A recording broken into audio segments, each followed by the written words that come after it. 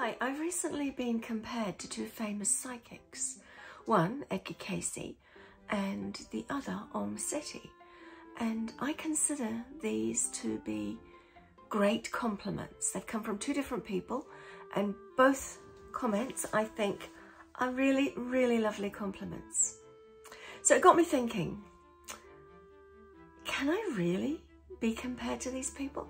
So I thought I'd better do some analysis to see if there is any commonality. So hence I am doing that.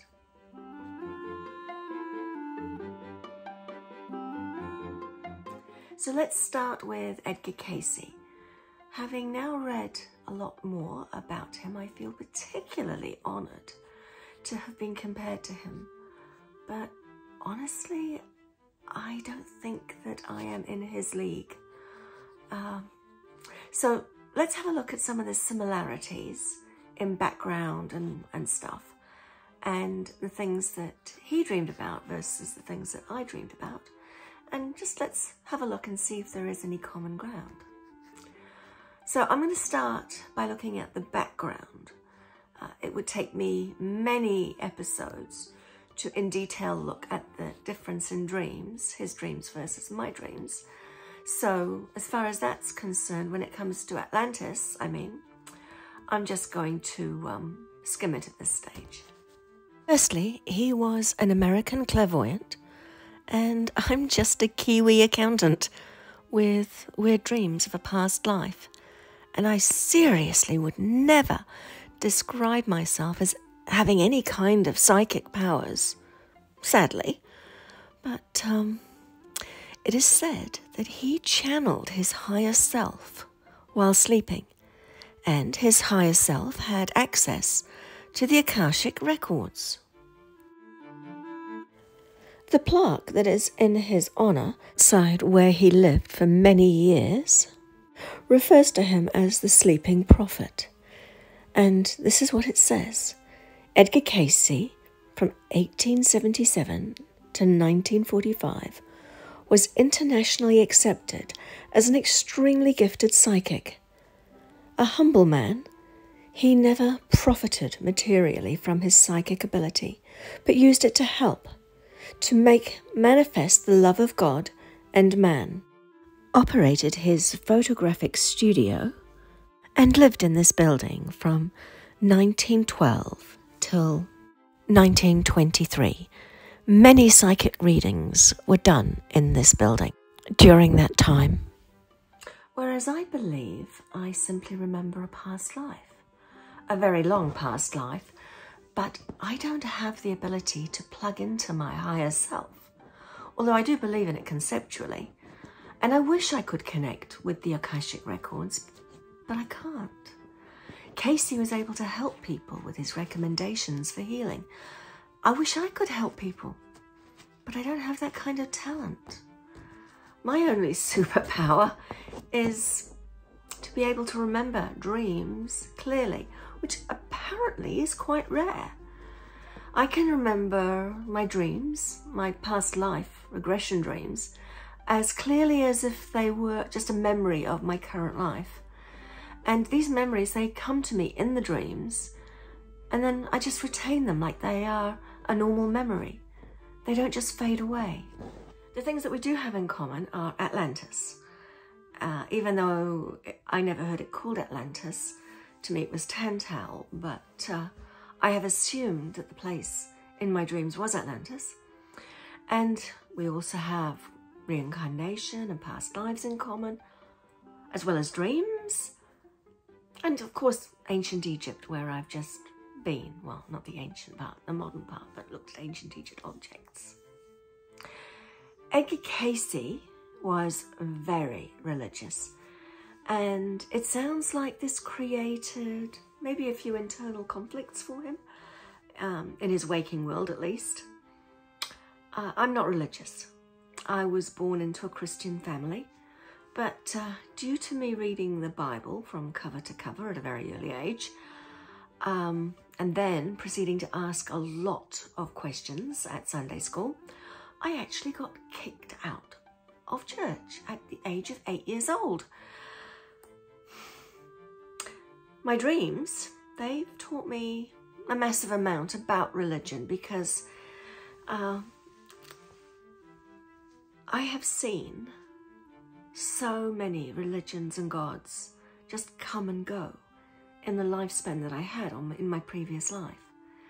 And it can't help but affect you when you've seen that firsthand.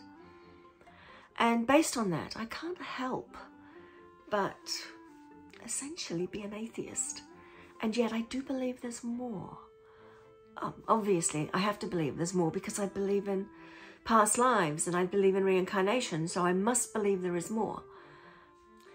But just not in the context of gods and sacrificing things and worshipping things that are illogical. But I do believe in reincarnation, as I said, so I therefore do believe there is more. But I think that reincarnation and everything that goes with it, like the Akashic records or other planes of existence, I think they'll eventually be explained scientifically. So, does that make me a pseudo-scientist? Yeah, cool. Anyway, as for religion, I think people should have the right to believe whatever they want to believe, as long as they don't try and force their beliefs on someone else. Then I think good on you. Believe what you want to believe. So back to Edgar Cayce. Cayce believed that his higher mind explored the Akashic records, and the information came out in his dreams. Hence, he could access information about other people in ways that were very, very useful to them. But clearly, that doesn't apply to me. All I can access is my memories of a past life, which I think is great. I'm not complaining about that. But, you know, maybe that past life is through the Akashic records. I don't actually know. And if it was, that would mean that I just had a restricted membership. He's best known as the Sleeping Prophet. And trying to think of what I might be remembered or as if I were to be remembered, maybe I'd be the person who remembered Atlantis, or the sleeping rememberer of Atlantis. I don't know. It's just pie in the sky. Anyway, I understand that he could see auras and he could also speak to angels. I have on occasion seen auras, but I tend to write it off as being my imagination. As for angels, I can't explain that. I wonder if it was his way of initially connecting emotionally with the Akashic records, because apparently when he was talking to angels, he was quite young, and so it might have manifested, the way that he connected with the Akashic records might have manifested that way. It seems that Cayce must have had a few internal conflicts in his earlier life, since his dreams often conflicted with his religion. I too have doubted myself in terms of my dreams, and I doubted myself for most of my life until I actually went to Egypt, and there I actually saw the proof that it's not in my imagination. I saw things that I could relate to in a different way to other people, and I found things that I shouldn't have known about, and that sort of thing. So I had my proof, and it was really important for me personally to get that proof, because I had a lot of doubts about myself. You know, could it all have been my imagination? Could these dreams just have been in my mind? But now I don't think that at all. In fact, I think quite the opposite. I think there is something really important about my dreams, and it's made me even more confident, and it's made me more determined to communicate them and let everybody know about them. Because how can we ever learn from our past if our past is forgotten to us. As I said, I don't doubt myself anymore, but equally I like life to be logical, and I like things to be explainable, which in the case of my dreams and those of Edgar Cayce, they're not so easily explained. It's easier for me because they're real and I've had personal proof. But for someone else to look at what I'm telling you, it's not easy for me to explain or to even prove what I'm saying.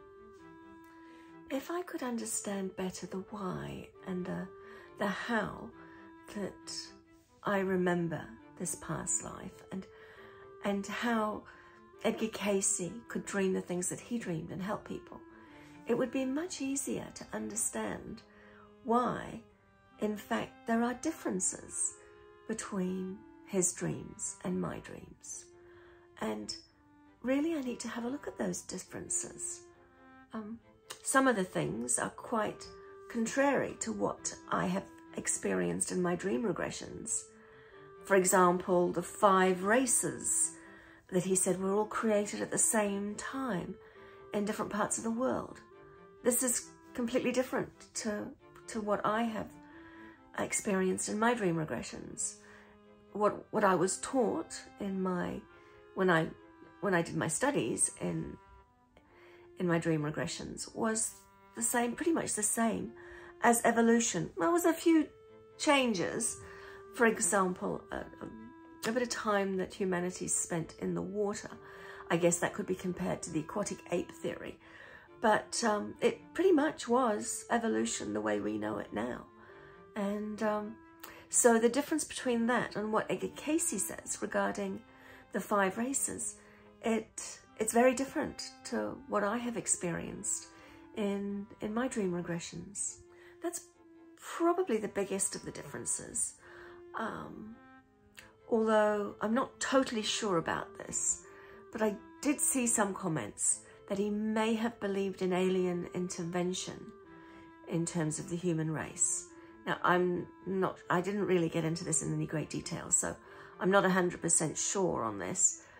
But in terms of aliens, I think that it's logical to accept the existence of aliens in our universe, maybe in our galaxy, but to assume their intervention in the creation of humanity, it goes beyond what I can believe, actually, and it certainly differs from what I have experienced in my dream regressions.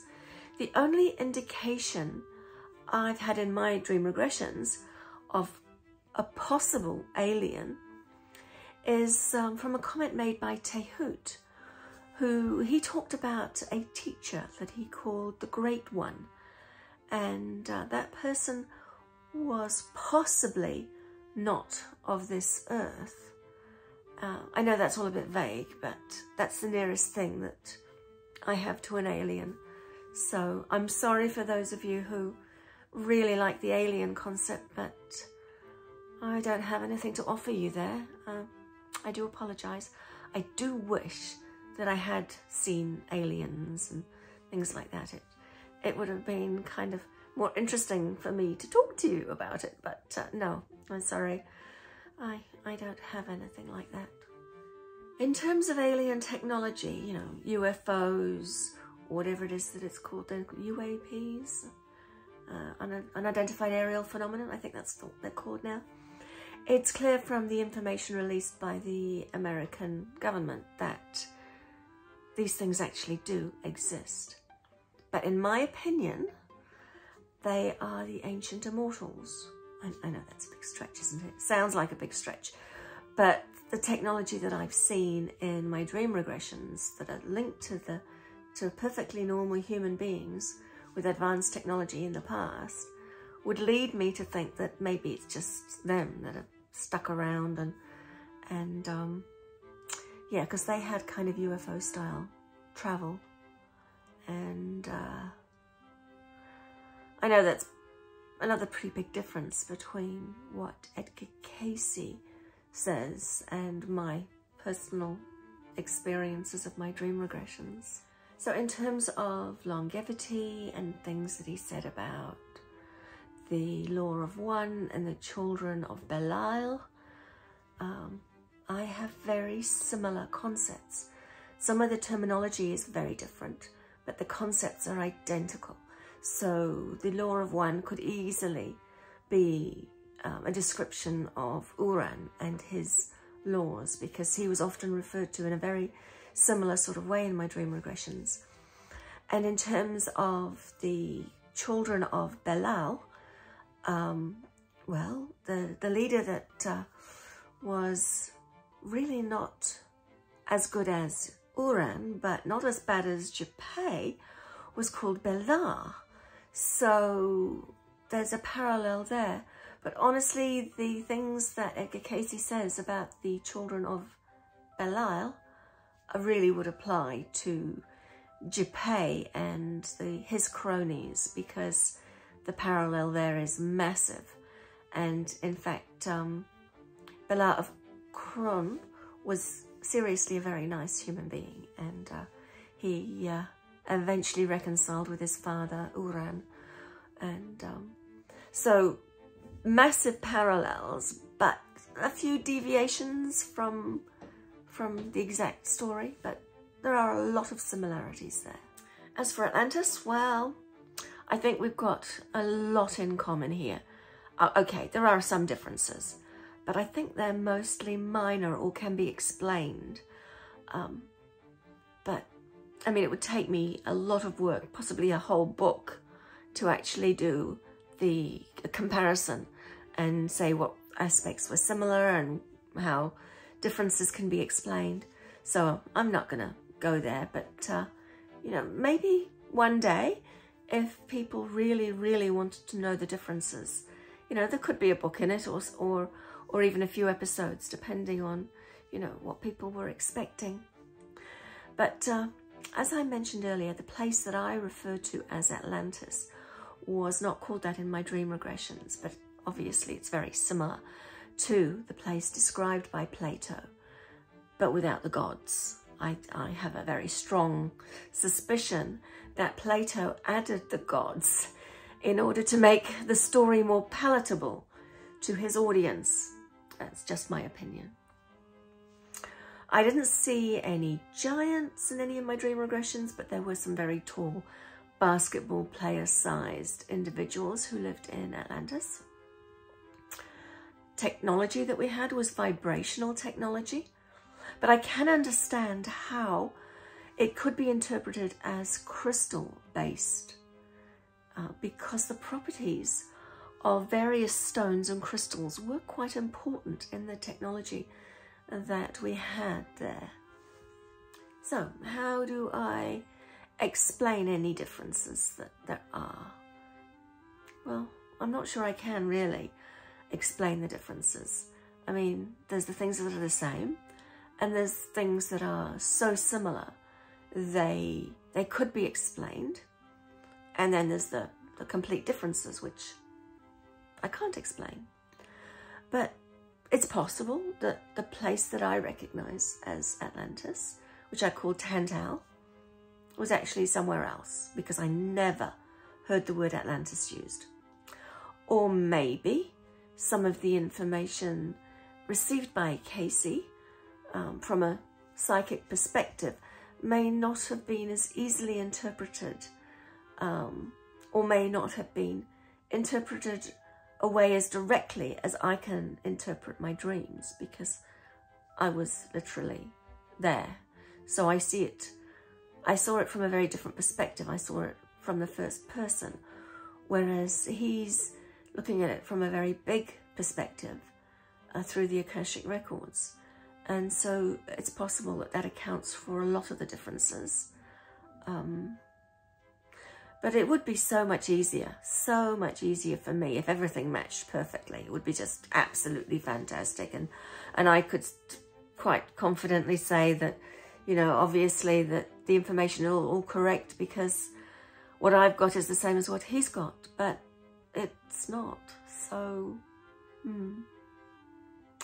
And after all, he is a world famous psychic and I'm just an unknown retired accountant with weird dreams. So, yeah, I don't really know what more to say about that. But I am relieved to think that there is such a very large overlap between what he said about Atlantis and my dream regressions. And so even though it's far from a perfect match, there's enough of a match for me to feel, yeah, I'm onto something. And yeah.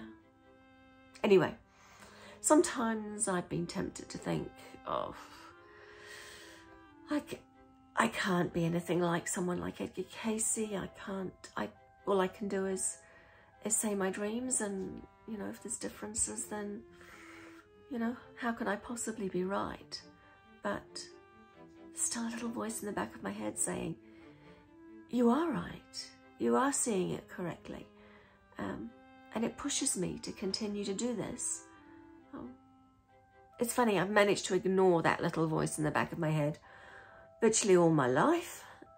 Got on with my career, got on with doing everything else. Thought that I could just keep ignoring it. But now that I'm retired, no, I just can't ignore it anymore. So I'm going to keep on doing this, and, you know, maybe it'll be helpful, maybe it won't. I don't know, but I feel compelled to do it. And hopefully you find it interesting. And I'm hoping that maybe some of the things that I have to tell people will in some way help us from making the same mistakes that were made in the past. And yeah, hopefully. So, getting back to Edgar Cayce. Wonderful compliment. And now that I've done the research, I do see how there is a lot of commonality. And maybe it's just my ego that I actually really like the fact that I've been compared to him. But to be realistic, it's just my dreams. I'm just telling you what I dream, whereas he had real talent. Anyway, that's it from me.